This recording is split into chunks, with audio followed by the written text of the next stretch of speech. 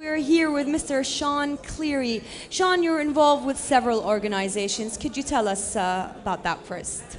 Sure. In business, our primary focus is in assessing and pricing risk, mainly for very large capital projects and outside of the OECD. There are two very curious things about investment in areas outside of the Organization for Economic Cooperation and Development, the sort of 30 richest countries in the world. In all of the rest of the world, the levels of investment are actually extremely low as a percentage of the global total, but the returns on investment are extraordinarily high. In the Andean region of Latin America, Sub-Saharan Africa, the non-oil sectors in the Arab Middle East, large portions of Central and Southern Asia, and also in Northeast Asia, returns on foreign direct investment are usually above 25%, but each one of these regions only attracts about 2% of global FDI flows. So the real question is, why is that? And the reason is because the Basel regime discourages highly rated banks from investing in these areas. They're not able to extend debt without providing very extensive provisions in respect to their own balance sheets. And insurers can't price risk properly because there isn't enough actuarial data to enable it. So we find on average that something like 5% is added in premium to the cost, and if you need to get a 15% hurdle rate, if you're an ordinary business investing in those areas, then you have to have a 25% real rate of return to cover it. So that's, broadly speaking, what we do in the business realm.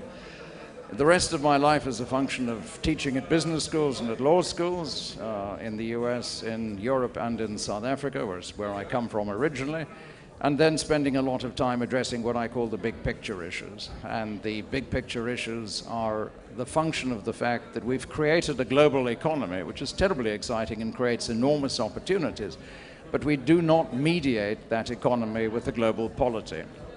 We have no global polity, and we're not going to create one in my lifetime, and perhaps not even in yours, because of the fact that we don't have a sufficient agreement about the common norms and the common values that would underpin such a polity. Now that means the opportunities are gigantic, but the risks are considerable. And the global financial crisis that we've all just been through in the course of the last few years is a good illustration of the way in which those risks manifest. Okay, so let's talk about globalization then, and the challenges it's posing for entrepreneurs and humanity in general. Well, globalization scales the opportunities available to entrepreneurs. The wonderful thing about the end of geography, which is probably the best way of thinking about globalization, the wonderful thing about digitization, the creation of the World Wide Web and of an internet backbone, is the fact that the startup cost for new entrepreneurial activity is much lower, and the scale of engagement with economies and consumers and suppliers around the world is much larger. So you can scale businesses much faster than it was possible to do in the past, and your geographic reach is much larger. So the opportunities are enormous. When we move sideways, though, and we start looking at the challenges to humanity, then it's that disaggregation that I was talking about before. The economic opportunities are huge, but very large numbers of people can't participate in those because they lack the skills, they lack the internet backbones, they lack the communications technologies, they lack access, if you will, to those things that define the new economy. So there's a divide right now. Huge, and the divide is widening. And then associated with that, because of the fact that we have tended to prioritize the opportunity for wealth and for advancement on a personal level over the last 30 years or so, we've perhaps lost a sense of community, a sense of obligation to society that used to characterize the attitudes of highly successful populations in past centuries. And the last thing, of course, is that we're pushing the limits in respect of the ecosystem within which we live, and we're causing problems in respect of water, in respect of degradation of oceans, in respect of climate, in respect of a whole lot of other areas. We've got to find a way of getting back to a level of balance between individual rights and freedoms, which are absolutely essential for economic advancement and innovation, a sense of obligation to community, which is critical to maintain a degree of balance in our societies, and respect for the ecosystem on which we depend for our survival. So how important is cultivating communities to entrepreneurship? Obviously, they're... I think it's huge. I mean, I think entrepreneurs in the first place are salmon who swim against the stream. So entrepreneurs are people who have passion, who have an idea, who have commitment, who can stand up when they've been knocked over 4 times and keep going, who are capable of adapting to changing circumstances and capable of transforming the world. So in one sense, they stand outside of community. But in another sense, they are the empowerers of community. They are the ones, when they succeed, who create employment. They are the ones, when they succeed, who spread wealth. They are the ones who create renewal and innovation and transformation. And the entrepreneurial spirit is the only spirit that is in fact going to take us into a means of addressing the challenges of the new age. We can't rely on old business models. We can't rely on traditional ways of doing things. It's only out of the innovations and the transformations that come out of entrepreneurial activity that we can possibly address the challenges of the future. So your thoughts on the entrepreneurial landscape in the Arab world?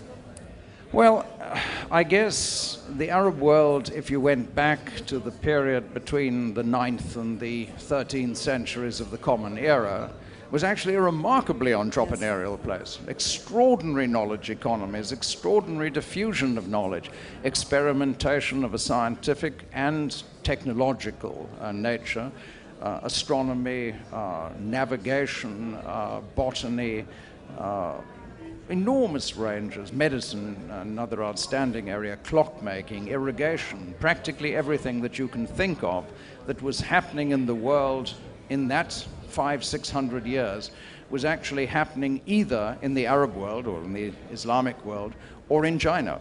Nothing very much was happening in the West at that particular period.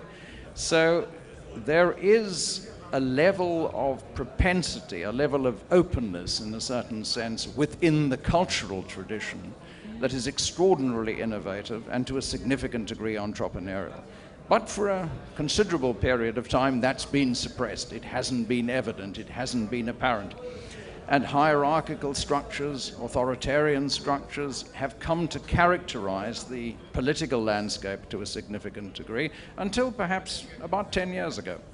The last 10 years, we're beginning to see something of a resurgence of opportunity in terms of individualism, entrepreneurialism, innovation, inquiry, research, development, all of the things that make for excitement in terms of knowledge societies. What is the key thing that needs to be done to, make sure this thing is pushed forward in the region? Well, people have to develop a sense that their future lies in their hands. It doesn't lie in somebody else's hands. It doesn't lie in the government's hands. It doesn't lie in Western multinationals' hands. It doesn't lie in Chinese hands. It doesn't lie in the hands of the largest companies in this region. It lies in individuals' hands. Right now, there's 16% unemployment throughout the Arab world. 80% of that is within youth ranks. The number of 50 million new jobs in the next decade is often thrown around. Those jobs can't come from anywhere else except entrepreneurial activity.